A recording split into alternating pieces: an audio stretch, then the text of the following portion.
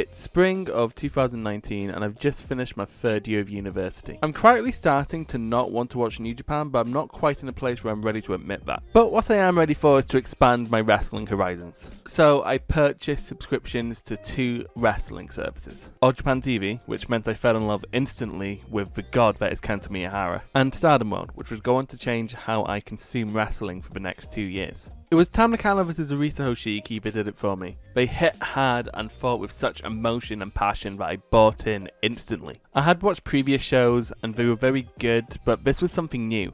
As someone who is used to the New Japan style, this was something fresh and different and it clicked with me almost immediately and I fell in love on the spot. Stardom was my new favourite thing. From there, I watched as much as I could. I even started a podcast with my friend Rob, who's currently writing a book about Stardom's 10th year of operation, and you should definitely check it out. His Twitter is below.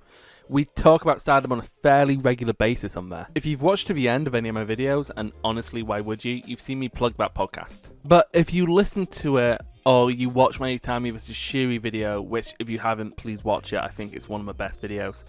I have issues with Stardom right now. A lot of them, and I feel like they're getting worse, and I want to talk about them.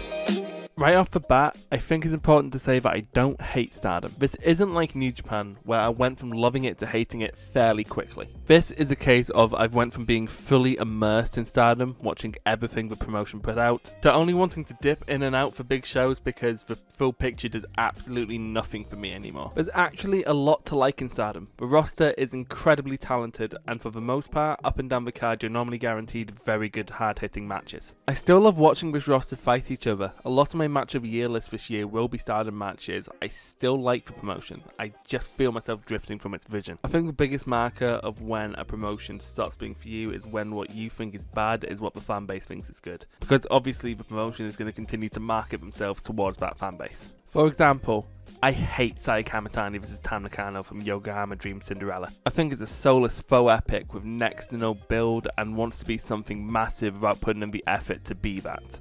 And this is what it got in Cage Match. The most common rating is 9 out of 10. That's near perfect. That's match of the year territory for me. Me and the fanbase are more divided than ever when it comes to how much we're enjoying big Stardom matches. Most notably Shuri vs Utami, which I felt so strongly about and made a whole video on it. If matches like this are what constitutes a good Stardom match, or Natsupoi vs Starlight Kid for the high speed title, or Maika and Himeka vs Julia and Shuri, if that's what constitutes a good match from Stardom, then I'm not going to enjoy a lot of Stardom matches going forward, am I? But again, I don't hate Stardom. I love, or rather loved Stardom. I come at this video as a fan of the product. As always, my criticisms are made in good faith. I hope anyone who disagrees with me also criticises me in good faith. Just going to quickly say before we jump into this section, this list won't be comprehensive, but these are some of my main issues with the promotion as it stands.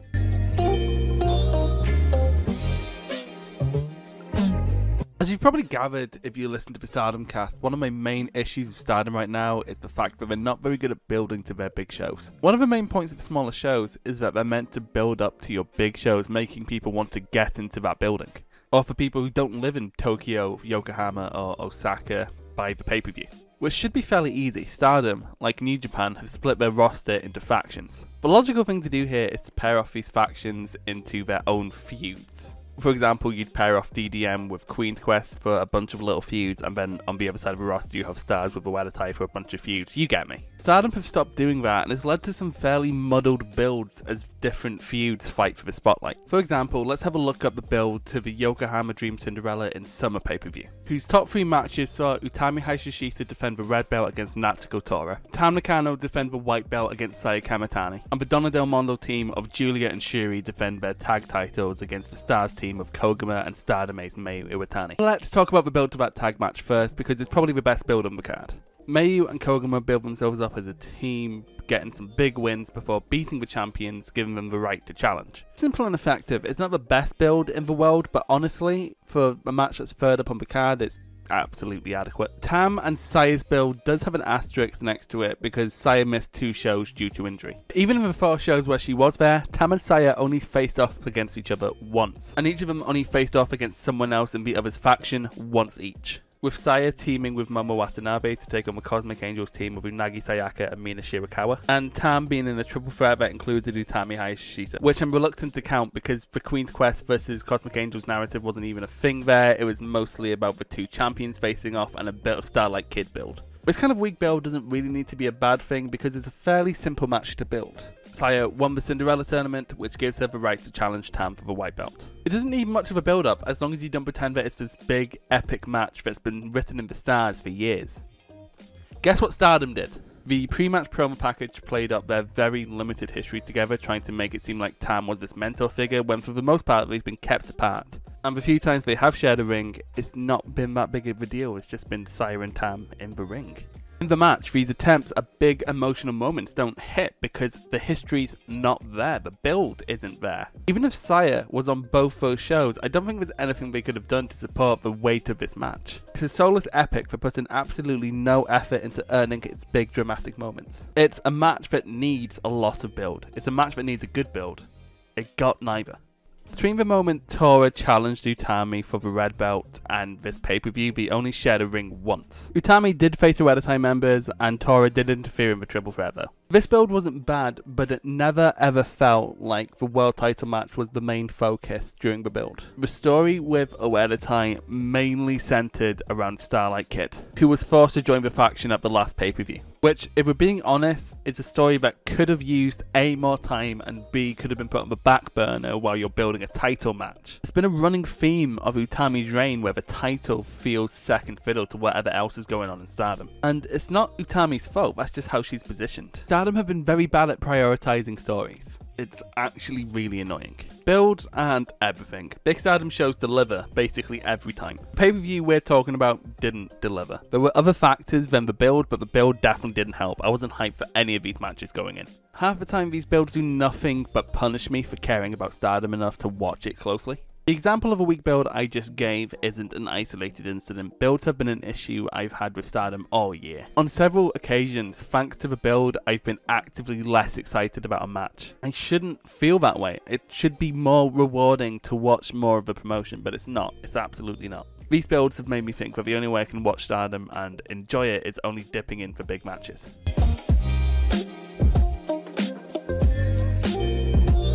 Stardom abuses time limit draws isn't a hot take to most people. It feels a bit weird when a Road 2 show goes by without one. Draws can be a very effective tool in a booker's toolbox. It can be a great way to bring someone up a level whilst protecting their opponent, or further a feud without someone eating a loss. And in tournaments, it's a great way to play spoiler for bigger stars. I'm not inherently averse to time limit draws. At the time of writing, 2 of my working matches of the year in AEW's Bryan Danielson vs Kenny Omega and BJW's Takuya Nomura vs Yasufumi Nakanoe ended in that result. The key difference is most companies understand you should use draws sparingly, enough of a result to be a possibility, but not make them so frequent that they take away all weight from the results.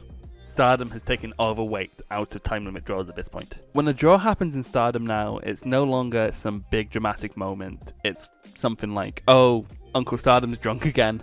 Can someone take the time limits away from them, please? For some people, the draws have just become another result, which, sure, if that's how you see it, honestly, that's valid. But for me, it's at the point where if a draw actually does happen, like in Shiri vs Utami or in the 5-star, it means nothing, the weight's gone, the bite is taken out of the result. But some brave Stardom fans have tried to justify this trend with maths. In July, this tweet made the round on Joshi Twitter, where some podcaster took some stats, which I'm pretty sure came from my podcast Discord, and put them out into the world with no context. The main point of the tweet is that Stardom has a lower percentage of draws than many other Joshi promotions, and therefore people who complain about the draws are full of shit. This isn't how maths work. Look, I'm no Forrest Sova, I'm not a maths boy, but I know you can't just throw out numbers that support your argument and call it a day. So let's look deeper into this, because honestly when you do that, I think it really puts in context how bad the draws are in Stardom right now. Or at least at the time of the tweet. I've done my own research here, but I'd like to mention that my main reference is a thread by @Givavo Herveres on Twitter. I'm so sorry if I butchered that name, but I'm going to leave his Twitter down in the description.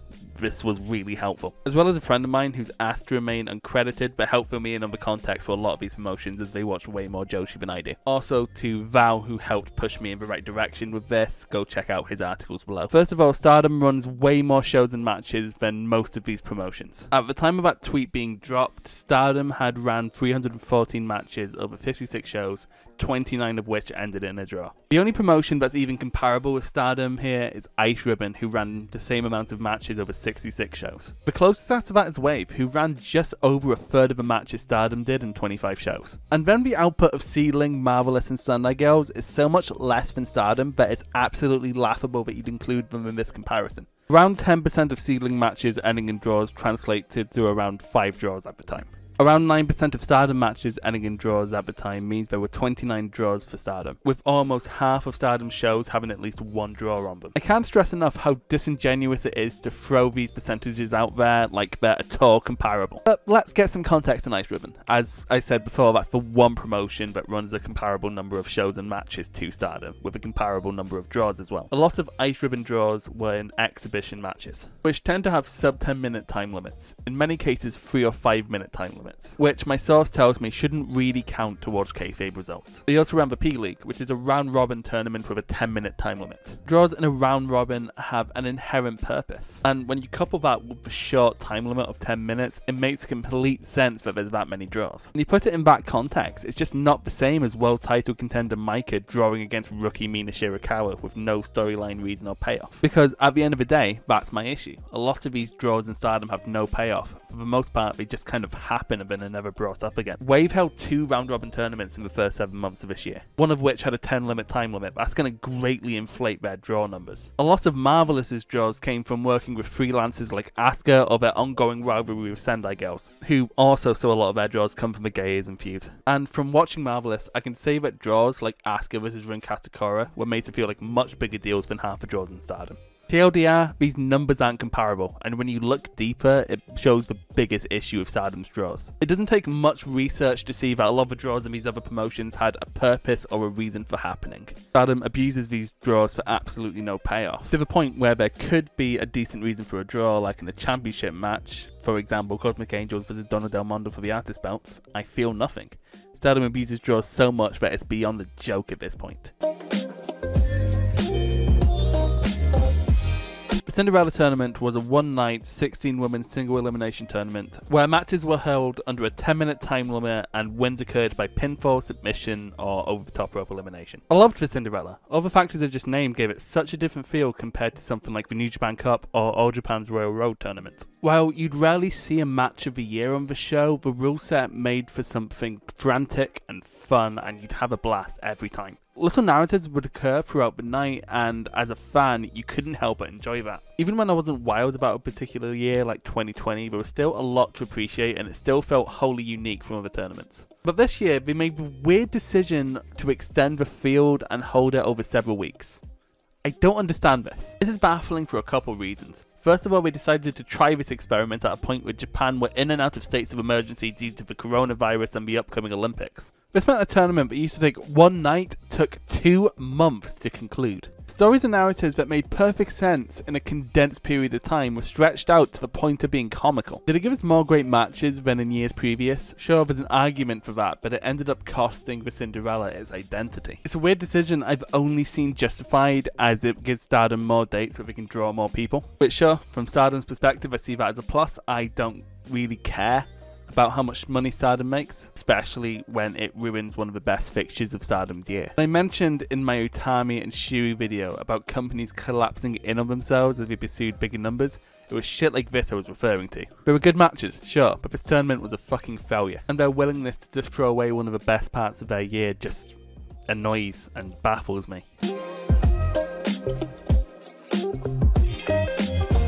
Stardom really wants to fuck with longer matches since the Bushiroad purchase. There is nothing inherently wrong with this, but oh my god, they don't seem to understand who they should make go long. Because on several occasions, they have made Mina Shirakawa and Unagi Sayaka go way longer than they should have. Whilst Mina especially is getting there, the Tokyo Joshi Pro imports have struggled to put on compelling short matches. Unagi especially has been unbelievably dire to watch at some points. But for some reason, the women were involved in a 30-minute draw of Donna Del Mondo, and they went nearly 20 when they challenged for the tag belts, which is especially egregious because Tam wasn't there to hold their hands. Both these matches absolutely sucked. For some reason in July, Unagi went nearly 20 minutes with Shuri, in a story that could have been at least 5 minutes shorter. Again, going long isn't inherently bad, but Stardom seems to be using it as a sink or swim moments for these fairly green wrestlers. These matches are on smaller shows, but it becomes another moment where I'm punished for watching closely. We seem to be over this hump now, but oh my god, did they neglect Utami as champion at the start of the year. In the first 2 big shows of the year, she was shunned out of the main event. In the Budokan, it made sense, as Tam and Julia had been feuding for almost a year at that point, and it was easily the hottest feud going into the show. But there was no excuse for shunning Bea Priestley versus Utami Hayashishita from the main event at Yokohama Dream Cinderella in spring. Despite some reservations going in, it was easily the emotional high point of the show. After a really good match, Bea made good with Queen's Quest before leaving Japan. If the show would have ended with that, I'd come out of it with a much better taste in my mouth than I did. Oh my god, that main event of Himika and Maika versus Julia and Shuri was absolutely fucking awful. I've seen people call it tag match of the year, and like, what the fuck are you on, pal? Not just big shows. On smaller Road 2 shows, Utami wouldn't even always be in the main event or semi-main. For the longest time, she felt like an afterthought as champion. And she became that way before she started performing at such a high level that Stardom couldn't ignore it. There's not a ton to say about this, but they basically completely dropped Stars vs Cosmic Angels at the start of the year, which is one of the hotter feuds, and I'm still mad about that. I get Mina Shirakawa was injured, but they still had the main players in Tam and Mayu, so I don't get why it was dropped. Also, there was this whole thread about Maika maybe joining Oedatai, that went nowhere. Also, the random instances of fat-shaming Momo Watanabe that never saw a payoff. Also, that weird obsession people had with Mina Shirakawa's boobs. Just, ugh. These were fucking awful and they went nowhere.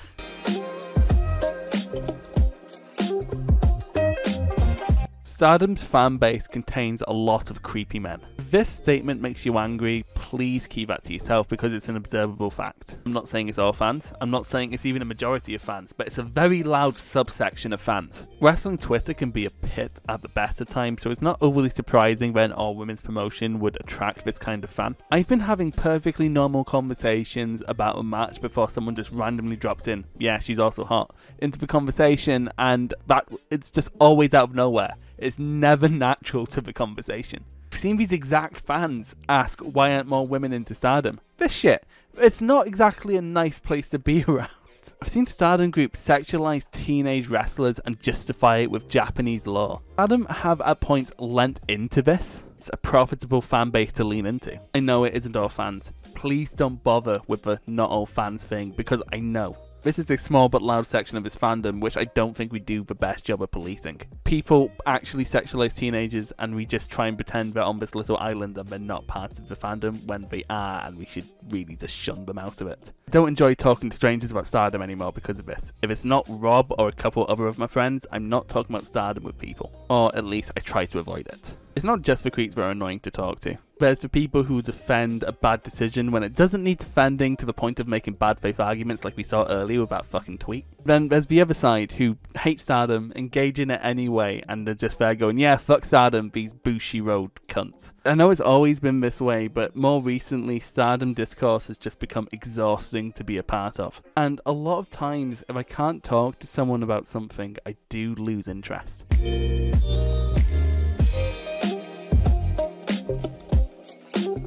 For over a year and a half, I hosted a Stardom podcast called The Stardom Cast with my friend Rob Goodwin. Caught us both by surprise when we started gaining a small following. People were enjoying and interacting with the podcast. We had a thriving Discord server with a bunch of people who actively wanted to hear our takes on the promotion. This was new to me and cool, and was sometimes the one good thing in my life during a couple years where I was really struggling. We did 39 episodes, and honestly all of them were fun to record. I love talking to Rob, especially about wrestling. His tastes are just different enough of mine to spark a good debate among us. But one thing people rarely think about with content creation, especially when it comes to smaller hobbyists like what we were, is the grind of making said content. Recording sessions were the easy part. You sit down and chat shit in a structured manner for a couple hours with one of your friends. It's easy and great and enjoyable. But before that, you need to watch everything you plan to talk about, which often meant multiple 2-hour shows in one episode. Sometimes you had to watch it more than once, and all this was on a fairly strict deadline for recording days. You then had to take your notes and turn it into articulate criticism that was also entertaining. It's effectively a persona you're putting on. I really enjoy watching wrestling, as you can probably tell, but this isn't passive viewing. For basically every match, I had to not only deconstruct its critical qualities, I also had to think about what it meant for the wider picture of the promotion. And I had to really think about these opinions to make sure they were valid, because in a couple days or sometimes in a couple hours I'd be live talking about them. In the last few months, when I found myself not enjoying the product that much, it really felt like a grind. The process of watching Stardom became homework. More obligation than fun. And I didn't even sink the most time into the podcast. It was Rob who did a lot of the behind the scenes stuff like editing and making thumbnails. I'm not complaining, I really enjoyed my time making the podcast. I love making content about wrestling. If it was a viable career, I'd jump on it in a heartbeat. Like, seriously, what culture? Cultaholic. I'm ready to sell out, baby! I just think it's worth mentioning that despite all the flaws I named here today, I'm seeing Stardom from a different perspective. Self-imposed or not, doing this has really burned me out on the promotion. When I see Stardom right now, I see nothing but its flaws because I had to dissect every booking decision this company made, and as I've mentioned several times throughout this video, Stardom can be punishing to watch closely. The podcast has been done for a month now, but watching Stardom still comes with a small amount of stress. Part of me starts thinking about when the next recording date is, because that's how I've watched and consumed Stardom for 3/4 of my fandom. I've lost the ability to watch Stardom for fun. Would I be as burned out on the promotion if I didn't do this podcast? I doubt it, but also I doubt I'd have watched this closely for this long. I'd have just quietly watched less of it. For the last few months, I can honestly say the main reason I watched at least half the Stardom I did was for content. That's not healthy. Honestly, how I feel now is fairly inevitable when you think about it. I'm still going to watch big Stardom matches and matches I find interesting, like I do with most major wrestling companies, but I can't be a full-time fan. Not for a while at least. Again, thank you if you listen to the Stardom cast. Like, from the bottom of my heart, without it I wouldn't have gotten to know so many cool people, and I wouldn't have found the courage to start this YouTube channel. I really hope if you like me and Rob, you follow us in whatever content we make next. I hope you enjoy my videos. I hope you enjoy Rob's book. I hope Stardom stays fun for you. I never had a bad time actually making the podcast. Despite my very small following, I've been asked by a couple of creators for advice on making wrestling content. I always felt honoured that they'd think to ask me, but I never felt qualified to say anything. I do now. If this is a hobby, recognise when it's becoming too much and walk away. Don't force content. This is meant to be fun. Please don't forget that, and stop when the enjoyment does.